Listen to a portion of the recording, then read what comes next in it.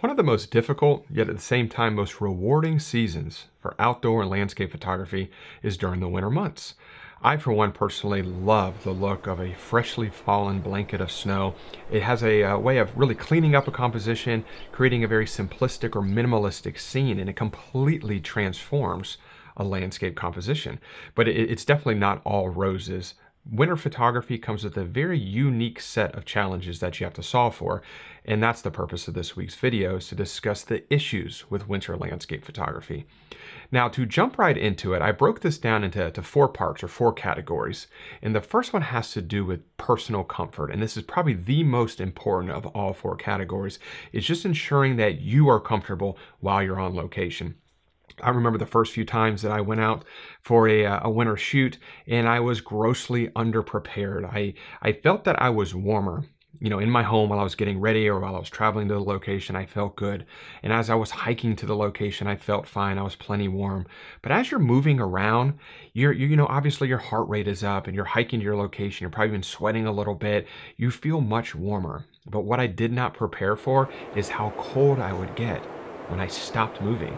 Once my composition is set and all my gear is out of my bag and I'm just waiting for the sun to rise or the sun to set or the good light to happen or whatever I'm waiting for, that downtime when you're just sitting there waiting, whether it's 15 minutes or 45 minutes or maybe it's an hour, you can get cold very, very quickly. And that's something that I really underestimated at my first few attempts at winter outdoor photography. And I focus on now that's something called the warmth pyramid, which starts at your head, your face, it goes down to your hands, and then of course your feet. So the very first thing I find that's absolutely critical is just a good hat to cover your head and your ears. I actually got this one from my kids for Christmas, which I haven't used yet, but it looks awfully warm. But definitely a good hat is critical. And then this is something that I got, I believe, within the last couple of years, and I think it's called a neck gaiter. And you basically you pull it over your head and it covers right around here on your neck. And it's kind of like a scarf, but without all the ends of a scarf flopping around. But this is great. Not only does it keep your neck warm, but you can also pull it up against the lower half of your face, your mouth, your nose, if you get really cold. But this has been a great addition to my cold weather photography gear that I've been using lately. And then perhaps the most important is your hands. Now, if you've ever been in a very cold situation where you did not have adequate gloves and your hands begin to get very cold, they start to move very slow, and you basically lose just general dexterity of your fingers, and trying to manipulate the little dials on your camera and make camera setting adjustments becomes not only very frustrating because your hands, they just don't operate like you're used to them. It really takes a lot of the joy out of your outdoor photography shoot if your hands are frozen. So a good pair of gloves is critical. I have found that using a two-layer approach works the best for me. I use these very thin gloves. They're from North Face, and these are the gloves that they're called E-tip, which basically means that you can, they work for touch screens. So whether it's your iPhone or any kind of phone that's got a touch screen, and they're thin enough to operate the dials on your camera. And I use these as kind of like a base layer. And then I put these gloves on top of them. These are from Valorette, and I think Valorette probably makes the best winter photography gloves in my opinion. And the best part about these gloves is that the thumb and the index finger basically they peel back to expose. And they have these little magnets here, so it kind of holds it back. That way it's not flopping around right here. But that's a very nice touch. And then I have these gloves underneath, so it'll basically expose the base layer, but I can still manipulate the dials on my camera, or I can use my phone for any kind of weather app, or if I need to make a phone call or whatever it is. But that kind of two-layer approach has definitely worked the best for me. And I only use both layers if it's extremely cold. If it's not super cold, I'll just use the Valorette gloves. But this system has definitely worked for me very well over the years. And then as far as your feet go, I find that these smart wool socks work great, and I'll usually will double layer these up too. But really, just any kind of warm socks will suffice. Just being aware that your feet will probably get very cold while you're out there is just a good thing to be cognizant of. And these are the boots that I've been using. These are from a brand A Solo. I've had these for about 2 years now. They're insulated, and they work pretty well. I haven't had any issues with them. They stay generally warm in conjunction with a good pair of socks. And then as far as just my overall body goes, I have found that these base layer from Under Armour works very well. They come in different degrees based off of how cold of weather you're going to be in. These are the base 2.0s. I think they go all the way up to 5.0, which is basically just a thicker version. But these are absolutely amazing. This is the bottoms. These are the tops. They're a little bit pricey, but man, do they keep you warm. And it really helps me to not have to wear 5, 6, or 7 layers because I don't really like doing that either. But now I just wear this, maybe 2 layers on top of that, and of course my jacket, and that's it. And these things keep me very, very warm. But that's kind of just the personal care setup that I usually will encompass when I go on these trips. And these are kind of the secret weapon. These hand warmers, these are super cheap. I think you can get a pair of these for 50 cents or maybe $1, or you can buy them in bulk. But these are great, and I slide these in everywhere. I put them in my socks, I put them inside of my gloves, I put them all over the place, and it just really helps just kind of add a little bit of warmth while you're on location. So these are absolutely critical. Now, the next component to all this, so now that you're comfortable, you're warm while you're on location, you're safe while you're on location, which is the utmost importance, the next thing you want to focus on is your gear and how you're going to care for your gear. And perhaps the biggest issue with cold weather photography is cold weather battery drain. Now, a lot of the newer cameras today do a little bit better with this, but if you're using a mirrorless camera system, or if you're using a mirrorless camera system that's a few years old like I am, you'll know that cold weather really sucks the power out of these batteries very, very quickly. And what I generally do is take all of my batteries and I'll put them in an interior pocket of my jacket, just that way it's kind of close to my body, and use the warmth of my body while I'm hiking and traveling to my location.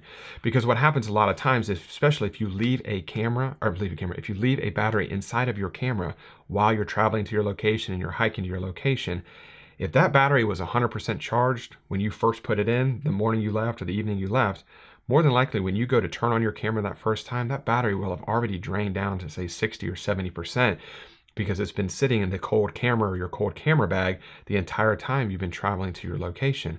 So I never put a battery in my camera until I get to my location. Tripod is set up, my camera's on my tripod, I have the idea of the composition ready to go, and until I have to absolutely turn on my camera to refine my composition, that's when I'll put in the very first battery. But keeping them stored close to your body in an interior pocket, and of course traveling with more than one is definitely a good practice to get into. But it's not all just about the batteries. One of the biggest issues has to do with after your shoot and what you do with your camera and lens at the end of your shoot. Because what happens a lot of times is, you've been out in the cold for an hour, 2 hours, you're very cold. You're packing up, you put your camera gear away, zip it up in your bag, you get to your car, you turn your car on full heat because you're freezing, of course. But what's happening is you're heating up your camera too quickly. Your camera was very, very cold. And then you're introducing a ton of warm air, and that's ultimately going to create a lot of condensation and moisture buildup on your lens, inside of your lens, on your camera sensor, or across all the kind of delicate components of your camera. And that's an absolutely bad situation. You do not want to do that. And what I have found works the best for me is while I'm still on location, before I even put my camera away, I'll take out a big Ziploc bag. Now, this might not be able to fit your camera and lens that you've been shooting with, but if you have to, you could just put one lens in one bag or your camera body in another. But I'm able to put my Sony a7R II and my 16-35, if that's what I'm using, in this one bag. And then before you get in your car, before you put your camera in your bag, put the camera in here and seal it up. And you want to lock in a lot of that outdoor air that your camera's been exposed to. And once it's sealed up, then you put this inside of your camera bag and leave it there. Leave it like that for a while. While you're in your car, don't take it out. If you get to your hotel room or back to your house, just leave that set up in your bag for an hour or two, because you ultimately want to bring the temperature of your camera up very slowly, because that's going to avoid that condensation buildup. And these things are great too. These kind of silica gel packs. These things, you can find these in anything. Almost everything that I unbox has at least 1 or 2 of these, and I save them all. And they're great to just throw inside your camera bag, or to put wherever you're storing your camera gear after a shoot, if you're shooting in the winter months, because these things will absolutely absorb any kind of moisture that's in the environment that's around you. And these are great. These ones right here, What's cool about it is they have this little dot. If it's blue, that means this packet is fully charged. If it turns pink, that means you need to recharge them. And these are reusable. So you can just, I think you put them in the oven for a couple hours at like 400 degrees, and it recharges these silica gel packs. And I've had these for a couple years now. So these work really well. And I'll put links to all this in the description below if I can actually find a link to these. Just that way you can take a closer look. But now that your body's comfortable, you're comfortable, your gear's comfortable, your gear is cared for, the next issue that you're going to run into is your camera settings. Now, one of the biggest struggles that cameras have today has to do with the metering system related to snow or winter scenes. A camera's metering system really struggles in this type of a situation where it always wants to underexpose snow. Cameras always think that snow is brighter than it actually is. So a good best practice to get into is whenever you get on location and you have your composition set, you go ahead and adjust all your settings. And if you set your exposure level to a point to where your camera is saying, yes, this is the proper exposure, just go ahead and increase that by a half a stop or a full stop, or maybe even 1.5 stops above that. Ultimately, just overexposing what your camera is saying is already a perfect exposure, because it will always underexpose a scene. Here's a perfect example right here. This is a fully edited version, and this is the image straight out of camera. So you can see the difference here. And in this situation, my camera was indicating that this was the proper exposure. And you can see here, even if we hold down the shift key and if we double click exposure to basically get the automatic setting from Lightroom is still only indicating just a slight bump in exposure. So not only do cameras struggle with properly exposing snow, even post-processing systems do as well. So for this situation, I think I ended up increasing the exposure almost a full stop. But if you just get used to overexposing while you're on location, while you're actually taking the photograph, that'll ultimately enable you to not have to overexpose or to increase the exposure so dramatically in your post-processing, which will ultimately result in a little bit cleaner of a photograph. So always overexposing by anywhere from half a stop to maybe 1.5 stops while you're on location is a good best practice to get into. But in this situation right here, I think it was right around there that I overexposed it. And let me kind of go back to the original, somewhere close to that, but it was a far cry difference from where it was straight out of camera. Now, the fourth and final component to all of this, now that you're comfortable and your gear's cared for and you have your camera settings dialed in and you captured your camera and you traveled back home, the next issue you're going to run into has to do with post-processing. And specifically with exposure and white balance and your white points and your black points. Those seem to be the things that cause the most issue when you post-process a winter landscape image. Mainly because white balance is kind of tricky when it comes to winter scenes, because it's really dependent on whatever's in the sky. So for instance, if you are photographing a winter scene and it's an overcast day, a lot of times your snow is going to look kind of yellowish or grayish. Or if you're photographing your winter scene and it's a crystal blue sky, there's not a cloud in the sky, the snow is also going to take on that same blue tint from the sky, so you're going to end up with kind of blue snow. And I got a couple good examples of that right here. So this is the raw image here, and you can see how blue all the image or all the snow is here. This was there wasn't a cloud in the sky. I know it's kind of hard to tell here, but this was a very blue sky, and you can see that the snow is also very blue as well. And here is the final image when I corrected for it. So this is this raw straight out of camera, and then here is the edited version. So a big difference there.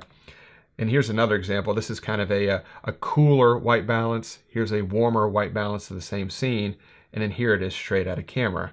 So once again, here's a cooler white balance, warmer white balance, and straight out of camera. So there's a lot of differences. And for me personally, I think white balance in a winter scene really has to do with kind of whatever you're looking for from that scene. A lot of people will try and make it look, or make the image resemble more of what they saw while they're on location with their naked eye. Some people might think that just a cooler look looks a little bit better, maybe a warmer look. So you definitely want to play around with it a little bit. But a quick tip for editing winter photos, I find, is to always change the background of Lightroom to white, because that's going to give you a good starting off point of what true white actually is. And then for this one right here, it was definitely underexposed. So I'm going to increase the exposure quite a bit on this one, and you can see how far to the right the histogram is going. So I think somewhere right about there looks good. Yeah, that looks good. And then I'm going to hold on the Option key and I'm going to slide the white point over just a little bit. I want those whites to kind of come through to about right there. Looks good. Maybe even bump it up just a touch more. I believe that looks good right about there. And then as far as the white balance goes, there's a couple different ways you can do it. Of course, you can take the eyedropper and just drop it on a neutral area of your scene or a white area. That sometimes will do a good job. I find that Lightroom will generally overwarm a winter scene, whether using Lightroom's auto feature or the eyedropper. But let's undo that. I'm going to come back up here and hit this to auto. And I think auto actually did a better job in this scenario, but I think just kind of testing both of them out just to kind of get directional information, and then you can kind of just tweak it from there. And I think for this one, I might reduce it just a touch. I think that looks good right about there. And then this is where we started. And then this is where we're at just by updating the exposure, the white balance, and the white point. So it's a big difference. This right here is a very underexposed, very cool blue looking scene. And this looks a little bit more natural, more what I saw with my naked eye while I was on location. So those are really the four main issues that I have encountered with any kind of winter landscape photography. And I hope that next time you go out on your winter photo expeditions coming up here in the next couple months, that some of this information you can apply to your landscape photography workflow moving forward. If you have any questions, definitely leave those in the comments section below, and I guarantee I will get back in touch with you. And as always, I really do appreciate you watching this week's video, and I'll see you next week. Bye.